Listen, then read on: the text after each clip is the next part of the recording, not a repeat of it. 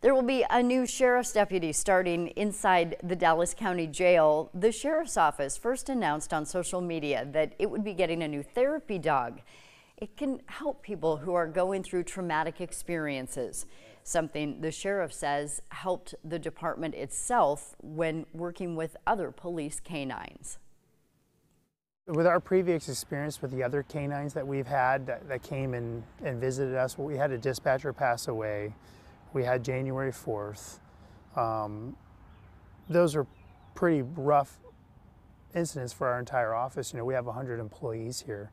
And just having those dogs around and us talking about those dogs and seeing the smiles on people's faces, you know, just getting to pet the dog, it was pretty eye-opening. It was obvious.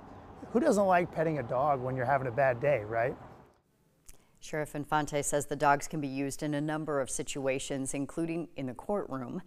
The department will get the dog this weekend, but there's still one more thing to figure out. So we did put it out on Facebook that we were getting this dog.